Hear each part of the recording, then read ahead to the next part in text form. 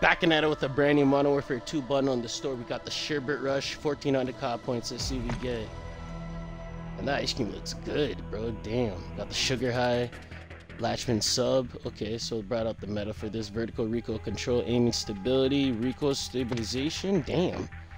Yeah, this one's extremely well, bro. Like, this one's the run and gun and down MP5. This is by far gonna be a slayer. Head rush, cast off 545, canted laser aiming, aim down sight speed, and then movement speed. Okay, 6 attachments on this, made pretty nice too as well. Cast off 545's in too as well. It's a meta.